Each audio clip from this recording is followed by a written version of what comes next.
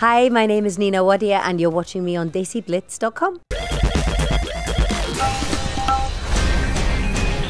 DESIblitz.com. Nina, thank you so much for speaking to us today at the DESIblitz Literature Festival. Before we move on to Goodness Gracious Me, I wanted to understand more about how you got into acting and comedy and what sparked that type of direction for your career. Sure. I actually wanted to be a dancer when I was very little. I grew up in India, in Bombay. I wanted to do Bharatnatyam. I went to Vajanti Mala's school there. And then my teenage years, my parents had to move to Hong Kong to run a restaurant. And I started to write. And I thought, oh, maybe I'll be a writer instead.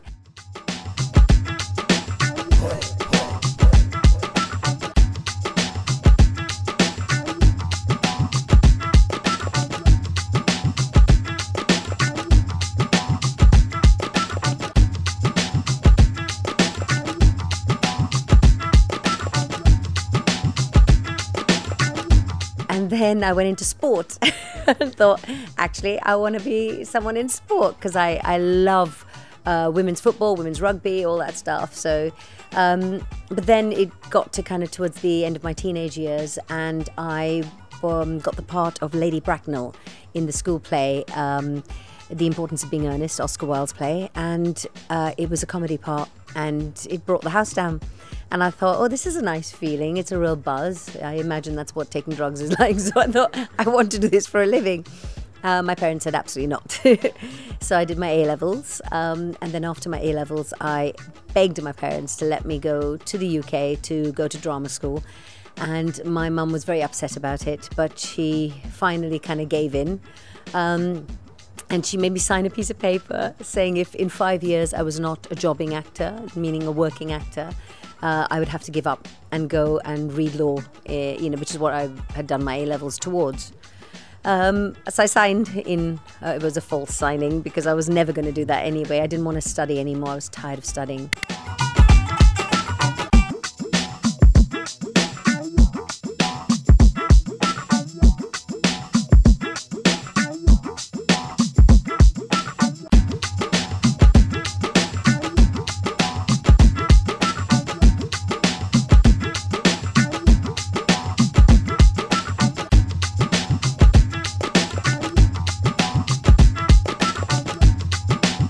And then I came here, went to drama school.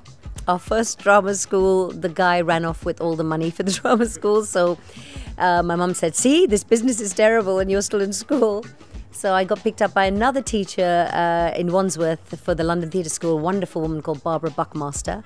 And she put me in the school and didn't charge the kind of fees because we were overseas students, so I couldn't afford the fees.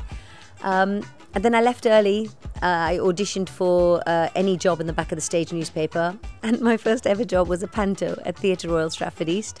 Funnily enough, 35 years later, I'm now about to do a panto in York, Theatre Royal. So yes, it kind of feels like full circle. But anyway, so I did that show. And then at the end of the panto, I got seen by the Marsha Theatre Company, Christine Landon Smith and Sudha Bhusha, who ran it at the time. And I got cast as this Sindhi, very spoilt girl, and she was a great character, so much fun to play. And then touch wood, for about 7 years straight, I went from one job to the other. And so I said to my mum, see, I said, I'm glad I signed the contract, but I was never going to not be an actor. God damn it, bullshit to hell, yeah. I hate flying. Yeah, bullshit to hell, me too. I mean, Daddy's driver usually takes me everywhere. I feel sick, yeah. Would you like a bold sweet? Darling, please, get some Belgian truffles and we'll talk. Excuse me, I think you're sitting in my seat. Excuse me, I don't think so. This is club class, yeah? God, trying it on factor or what? Listen, I paid 20,000 rupees for that seat, right? Yeah, well, I paid 30,000 for this hairdo. Here's $20, now scram. Oh, schedule caste scumbag factor. I suppose they've got their own seat quota or some such goddammit bullshit. Exactly. God, here comes another one. Excuse me? Economy class seating back that way. Just looking for the toilet. What's the point? You smell like you've already been. Some people really make me sick, you know. So I did that. But towards the end of the 7 years, I started to get a bit depressed because I never really got to play a lead or show what I could do. And it was because I was a brown actor in a white country, and that's the truth. And so I kind of struggled. So Philip Headley, the artistic director at Theatre Royal Stratford, he said to me, well, you write, don't you? He goes, so if you're saying there's no work out there for you, write it for yourself. So I co-wrote a show with 6 other actors and a wonderful director called Indu Rubasingham. And we co-wrote a show called Do You Eat With Your Fingers? And that's the show that Anil Gupta and Sharat and Govinda came to see me in. And Sanjeev, actually at the time, Sanjeev Bhaskar, was across the road at the Tom Allen Centre, and he was doing a show called The Secret Asians with Nitin Sawhney. He came to see the show and they were all like, hey, this girl, you know, we should get her onto something we want to do. Hello. We've come to collect our tickets. Lovely. Can I have your names, please? Dennis and Charlotte Cooper. And Vanessa and St. John Robinson. I'm sorry, I've got nothing in those names. The only tickets I have are for a Mr. Dinesh couple. Ah, yeah. Good God. Is that what you're calling yourself these days? Of course not. That's not us. I mean, do you really think he looks like a dishcloth caper, or however you pronounce it? Keep looking. We're never flying with these people again. Next thing I know, I got offered, goodness gracious me, but it was then called Peter Sellers is Dead. So I went to meet these guys. I did a one-off show at the Riverside Studios with them, and next thing I knew, we were on radio, and from radio we got picked up straight away after the Sony Award to go and do television. So I'd only done one bit of television before, goodness gracious me, and that was 2.4 Children. I played a supermarket counter girl who was counting olives, and I had one scene, and that was my television experience.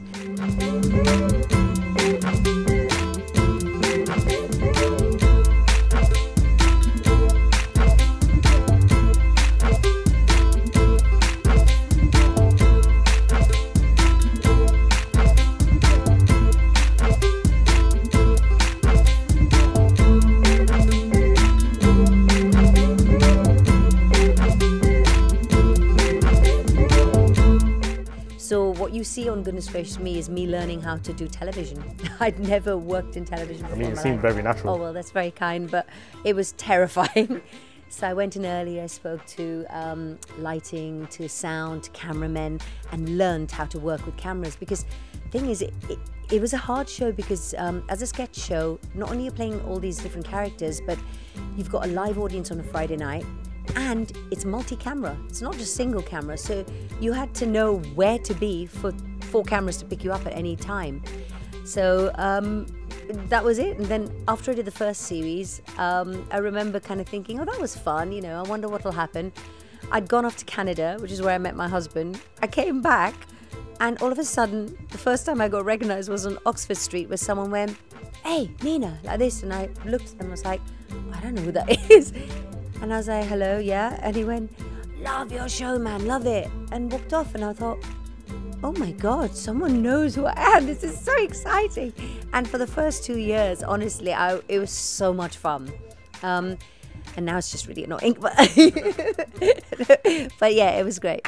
Ladies and gentlemen, and all those people in economy class, welcome to this India Airways flight 235 from Bombay to London. We're now preparing for takeoff, so we've got to go through the goddammit bullshit safety procedure. Now, in the unlikely event of any fault occurring, please remember that we only took this job because of the glamour factor, so just keep out of our faces, pops. When, obviously, like you said, you were kind of acting, not acting, sorry, you were learning on the role. Yeah. And when you're performing in front of a live audience, which some people might forget, you know, seeing it on TV, they don't know that you're performing in front of all these people. Yeah. How does it feel when you're doing the jokes and doing the sketches and you get all these amazing laughs, but you have to stay in role, so you can't show any emotion towards it? Oh, I'm actually very bad at that, as I'm sure they'll tell you. I corpse a lot, especially working with Govinda and Sanjeev. I mean, it is impossible because the two of them, like, they clown around so much. So, you know, we did, my favorite sketch is that Asian Top Gear sketch. When we did that sketch, that moment where Govinda stops me walking forward because he's the man and I'm the woman, and then Sanjeev does it to me as well, I was gone. I think we had to do about 12 retakes of that because every time they did it, I just found it funny. So I'm not very good with that, but on a stage, I can somehow kind of hold it together and manage it. But yeah, it's a hard one. But I love what I do, and I love being in that comedy world. It's very, very exciting. St. John and Vanessa, you frequent flyer. What are you chaps doing here? Oh, we've just seen our youngest off to finishing school in Switzerland. Quite right. What is he finishing? She is finishing potty training. She's almost 3. The English don't like to keep our children clinging to our apron strings, you know. Quite right. That's why we sent our youngest boy off to Rodin when he was only 2. Rodin, isn't that a girls' school? Well, he got in. So what are you fellows up to? I'm waiting for my Mama-ji and Papa-ji. Oh, what depends. He means his mater and pater. Did you know at the time when you're doing the show and realised the impact that it would have? No, not at all. When it first came out, I was perfectly happy for other Asian people to enjoy it. That's what I thought was happening. But after the reaction of the first series, I realized very quickly, hang on, this is a winner. This is something that's transcended what we're trying to say. It's gone to the next level. The whole of the UK was behind us. And I had people from all different walks of life, all different races, cultures, languages even, saying how much they love the show. And that was when I thought, oh wow, okay, now there's a responsibility here.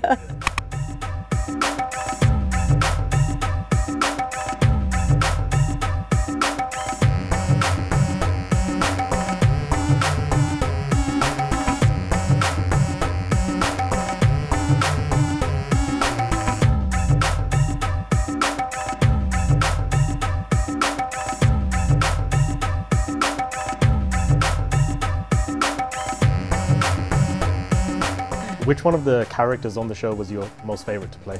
Oh gosh, to play, I would say Mrs. I Can Make It at Home for Nothing, the aubergine lady, because that was based on my mum. My mum desperately wanted my father to eat aubergines because she was a very good cook and he ate all other vegetables, but he hated aubergines. So she was obsessed with trying to hide it in some kind of food. And he'd always go, what is that? I don't want to eat it. So I combined this sort of slightly crazy character with an aubergine, and so it was partly mum. Dimpu, get some tea. Oh, no need. I made this at home for nothing. Now, about the wedding. Yes, do you have any thoughts on the venue? Yes, I thought we'll make it at home for nothing. Mom! Chup! What do you know about it, huh? You sit there with your Calvin Klein chaddis and your hair gel. You think weddings are all free booze and fancy gifts and come on, Eileen. When you look back on the show now, all these years later, does it still, I guess, humble you in terms of how much it still impacts people today? Hugely. I mean, I'm constantly humbled by it. I'm constantly feeling so blessed and lucky that it happened to me because, I mean, I didn't go into the show knowing this was going to happen. I went into the show because I thought these are like-minded people and I love any job that I do, even drama, where I get on with the actors because we laugh. Even EastEnders, I mean, I lasted for years, even though it was a heavy storyline towards the end, was because I loved everyone I worked with. So for me, that's more important than anything else. If you get along with the people, then the show rises to another level because I'm a team player. I just have that background.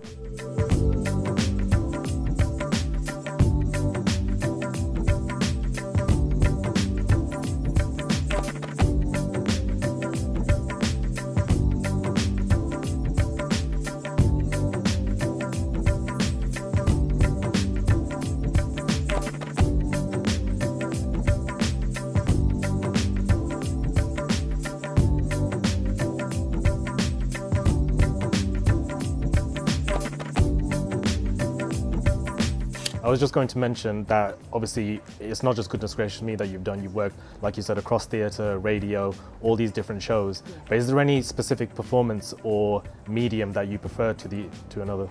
Theatre's my first love, always will be, always has been, and I would say probably radio next. TV, film just swallowed me up. So, but yeah, I'd love to direct now. I think I'm at that point in my life now where actually I would really like to direct something. Now, as a last question, for anyone who hasn't seen Goodness Gracious Me, which I don't think there's many people, but if there's one person that hasn't seen it, what would you say to them to convince them to watch the show? Wow, I would say just watch the first 10 minutes, and if it makes you laugh, just keep watching it.